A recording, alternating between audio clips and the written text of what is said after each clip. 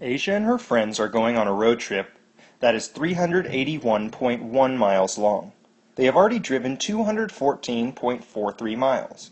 How much farther do they have to drive? Input your answer in decimal form. Hint, consider converting fractions to decimals before solving. Now I don't see any fractions here, so we don't really have to pay attention to that hint. So let's think. The road trip total is 381.1 miles. And so far they have traveled 214.43.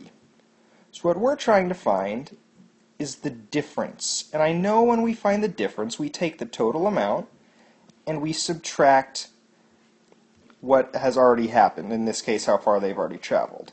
Now notice, when I subtract, I make sure that all my place values match. And the way I do that is I put one decimal point directly on top of the other and line up the rest of the numbers.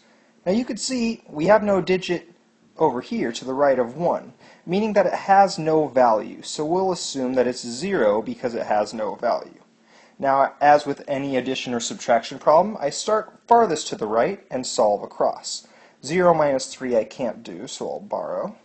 And I'll continue solving all the way across here until you see that I end up with an answer of 166.67. A common mistake students make is they forget to bring the decimal point down and have it there. You need to have that for the correct answer of 166.67.